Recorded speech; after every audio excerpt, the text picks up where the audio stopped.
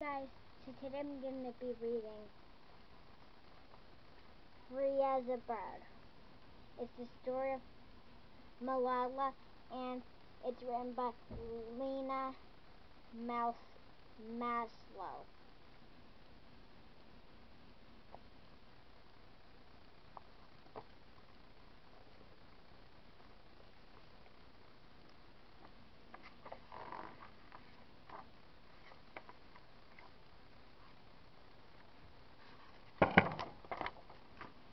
Don't ask me what I did. Ask me what I did. What I did not do. I did not clip her wings, and that's all.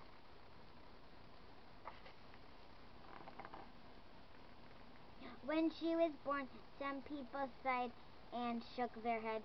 A girl, they whispered, what bad luck.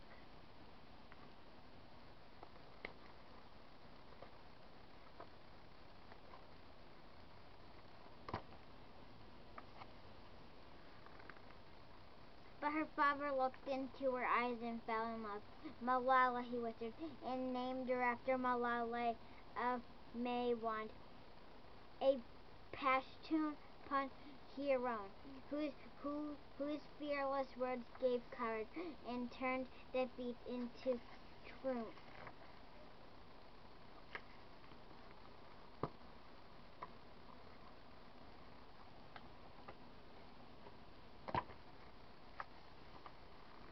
Malala's father ran a school for boys and girls. He took her tiny hand into his and led her through the halls.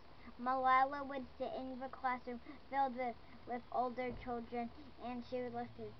And before she could really speak, she wandered the empty rooms and cheeks.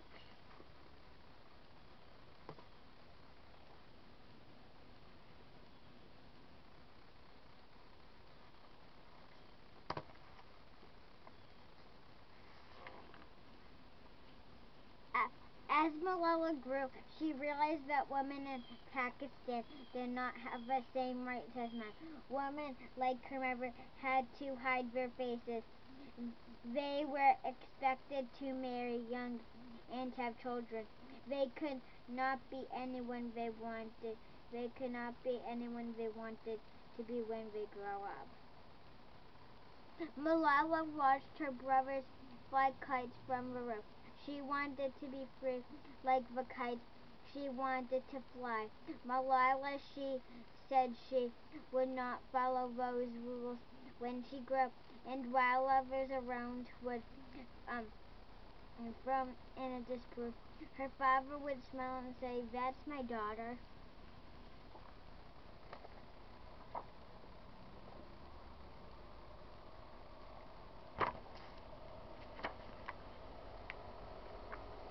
Malala will be free as a bird.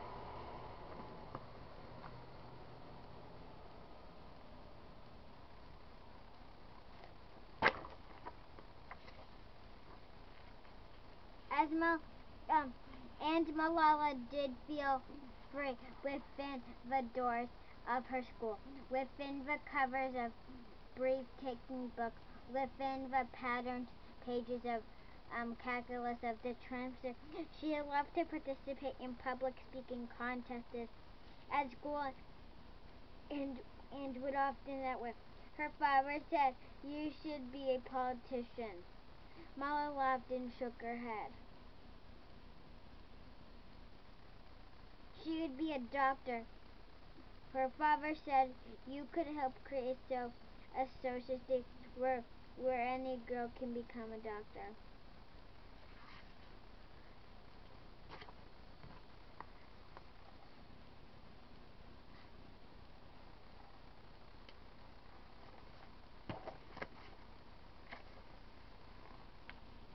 But then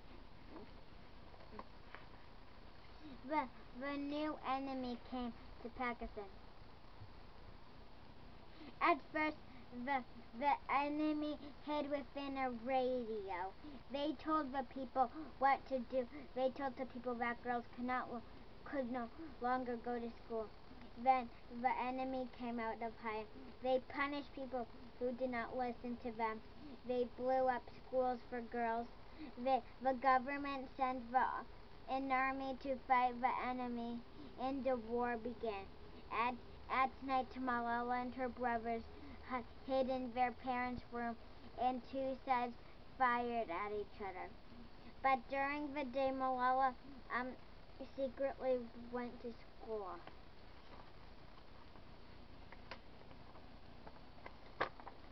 Whoa.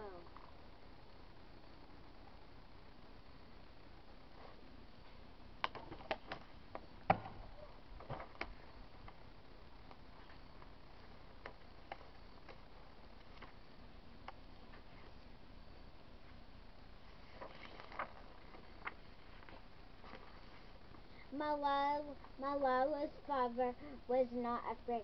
He spoke out and said people to stand up. The enemy's demands. Malala watched her father's speeches. She said to herself, why don't you go and fight for girls' rights? Fight to make Pakistan a better place. Malala's mother said speaking up is the only way that things will get better. So Malala began to talk about the importance of school for girls. No one will stop me, said. I will get my education.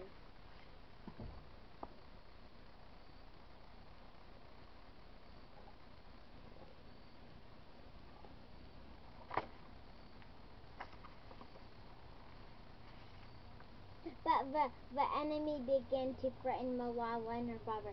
They told Malala's father, don't teach girls. They told Malala, don't talk about girls and education. One day, Malala's father told her she should start speaking out because it was getting too dangerous. But Malala said, this is now my call. You were the one who said that if I believe the greater than our lives.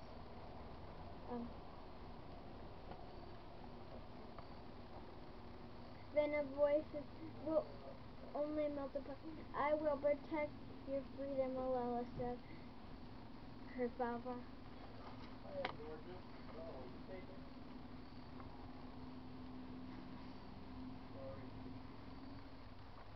Carry on with your dreams.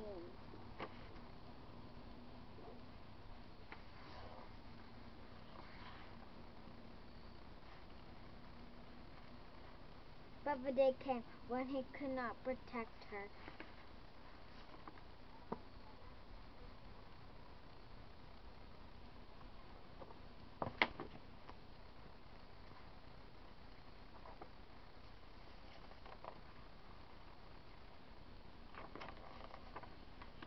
This is just a blank page, you guys.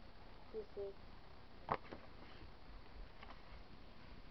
For 7 days, Malala slept and dreamed. She awoke in the hospital. She was told that the enemy had tried to end her life, but she survived. Malala was no longer in her beloved country of Pakistan. She was now in England, where girls are free to go to school and learn.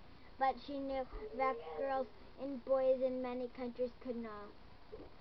Some of the countries were too poor, others were always at war. And still, others didn't think education was necessary, especially for girls. Malala would not keep silence.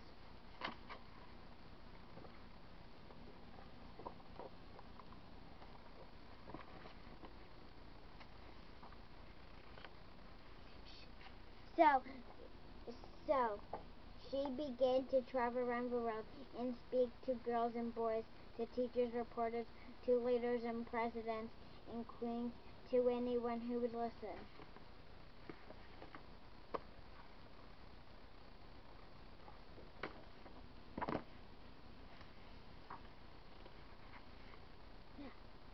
I speak not for myself, but for all girls and boys. I raise up my voice not so that I can shout out, but so that those in voice can be heard. Those who have fought for their rights um, their right to live in peace, their right to be treated with dignity, their right to equality of opportunity, their right to be educated. One child, one teacher, one pen and one book can change the world.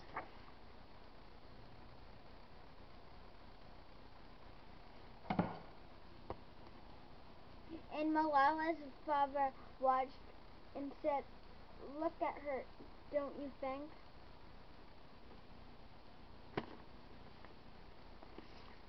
Malala's a great person.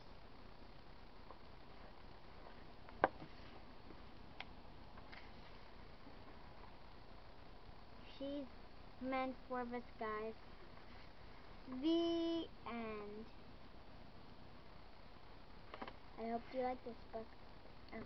It's really good because back then they don't want girls to go to school like that. I know. So I'm just one second.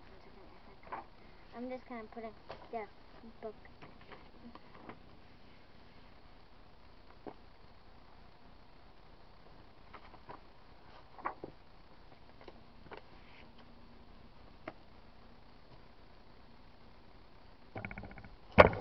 And bye, guys.